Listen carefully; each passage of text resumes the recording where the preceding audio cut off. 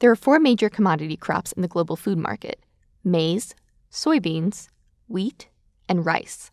Regions that produce a majority of the world's food supply are called breadbasket regions.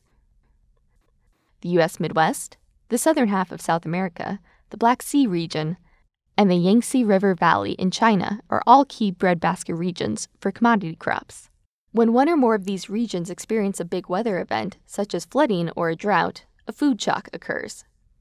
The global food market feels it as the impact ripples.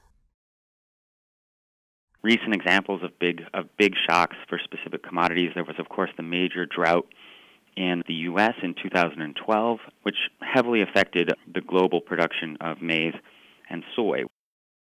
Rather than using sort of recent extreme events, we're going even further back into the record and using actually weather from the Dust Bowl from the 1930s in the U.S. as a proxy for what a really extreme event basically might look like in the future. The most damaging thing about the Dust Bowl is that it was coincident extreme events. So there was something like 3 major droughts in just the span of a 6-year period.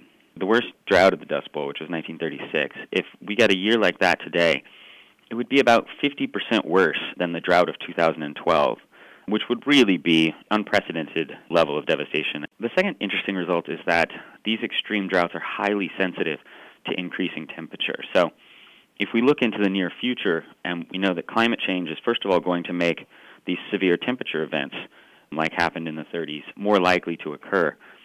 And will also make even hotter events more likely to occur. So if we look at what would happen if we had a Dust Bowl like the 1930s, but it was even slightly hotter, the conditions become rapidly worse with increasing temperature. So the moral of the story there is that extreme events are very, very sensitive to temperature at that high end of the temperature spectrum. And so we need to be really cautious as we're planning for a resilient system to extreme events in the future, that we are very careful to account for increasing temperatures due to a rapidly changing climate.